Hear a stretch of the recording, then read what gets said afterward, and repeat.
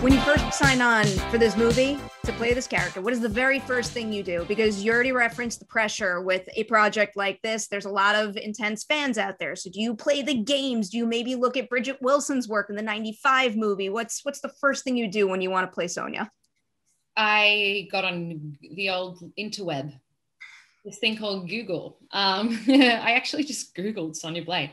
I did all of this reading. I went into the fandom. I mean, it is endless. And then I found it really helpful for me to watch YouTubes of people playing the game. And I got a real eye for what was going on, and I learned more about the world. But I didn't specifically deep dive into Sonya. I did, but like the whole world. I needed to catch up on the whole world of Mortal Kombat. I was a Mario Kart pro, not so much a Mortal Kombat pro growing up. So yeah, there was a lot to learn. Hey, if it's not Mortal Kombat, I respect the fact that it was Mario Kart. Well, there you go. I could play Princess Peach pretty well, I think.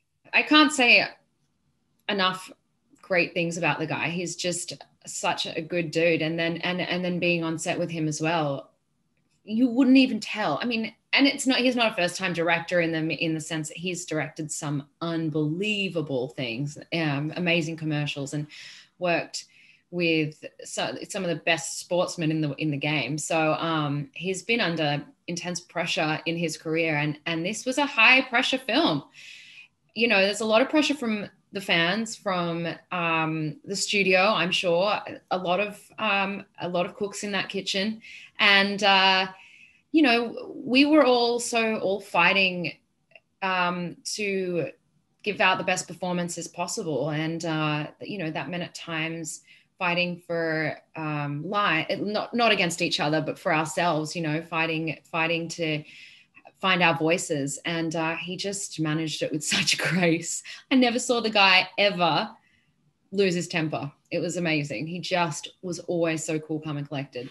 Like, no matter the set size, that is of the utmost importance. Or the amount of extras. I think there was one day it was like, I could be misquoting, but it's like 1,000 extras or something gnarly. And he just managed and handled it all like a pro.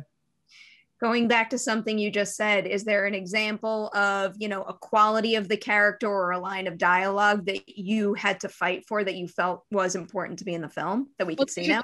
I shouldn't say fight, because the great thing about Simon McQuoid is that he let us play constantly.